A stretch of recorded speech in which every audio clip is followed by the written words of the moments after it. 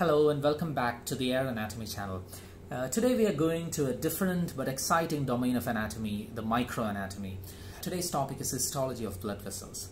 Before we go to see the blood vessel slides, I think we need to have a brief overview of the design of the blood vessel wall, and that's the purpose of this short video. So as you know, blood vessels carry blood. Obviously it carries blood. And the general plan of the blood vessel wall, I'm talking blood vessels together, generally for a blood vessel wall, it has three concentric tubes. These tubes are called tunics. And these tubes are being described now. The innermost tube near the blood component, you call that tube as a tunica intima. And that is what is shown in this circle. This ring is actually a section of a tube. A section of a tube, and that is a tunica intima. Outside the tunica intima you have a tunica media, colored in orange, and outside that you have the tunica adventitia. So they are basically three concentric tubes or three hollow cylinders, if you can imagine. So in the innermost is the tunica intima tube, outside that you have the tunica media tube, and outside that you have the tunica adventitia tube.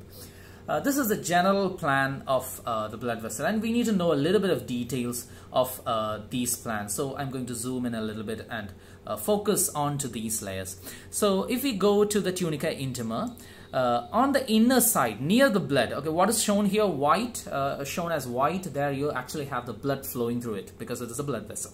And near the blood vessel you have a basal membrane on which you have the lining epithelium, and this epithelium is called endothelium. Endothelium is a lining, a simple squamous epithelium on the inside of the blood vessel wall. This endothelium is in contact with the blood, the flowing blood, and it's a very important component, functional component of the blood vessel.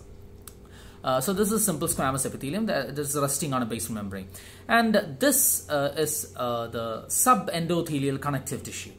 The thickness of this is very less, but for descriptive purpose I've shown that as a thicker layer in this illustration. And on the outermost part of the intima you have a wavy layer. This is the internal elastic lamina. On the outside of the media, so this is the intima, and on the outside of the media you have an external elastic lamina. In between these internal to external, that means the whole of the thickness of the media, you have a lot of elastic fibers that are running like this. All of them are having a wavy appearance. And in between, sandwiched between all these layers are approximately 40 to 50 layers of elastic fibers may be there, depending on the vessel type.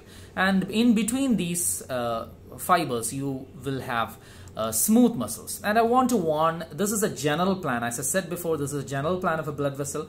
The component of each blood vessel, in an artery, in a big artery, in a small artery, in a vein, the components will be different. So the elastic fiber component in a large artery may be bigger, the share may be bigger.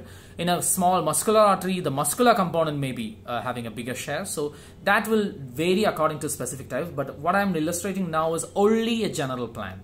So generally in a media you will have elastic fibers and muscle cells in between that. This is called smooth muscle cells. It's very important to note that this media will not, though these are connective tissue element, this media will not have fibroblast. All these elastic fibers or any other connective tissue elements you may find in the media will be produced by the smooth muscles alone. That is unique in this case. And on the adventitia is basically a connective tissue layer, and that is binding on the outside of the blood vessel wall. So this is the three-layered pattern of any blood vessel, any of the type of blood vessel that we are going to see in the further videos.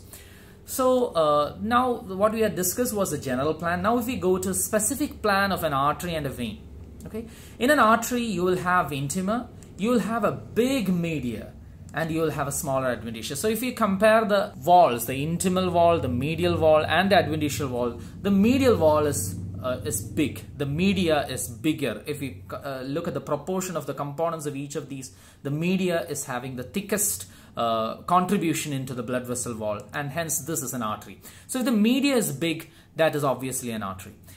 On the other hand, if you consider a vein, the pattern of a vein is different. You have an intima, media, both of them will be small, and mostly both of them will be blended with each other. But you have a thick adventitia on the outside. So this is the general plan of a vein, and this is the general plan of an artery, where you have a big media or a thicker media. In a vein, you have a thicker adventitia. The further details of this, you have to see the further videos. But for understanding the histology of these individual vessels, you need to know the general plan within this video. So thank you.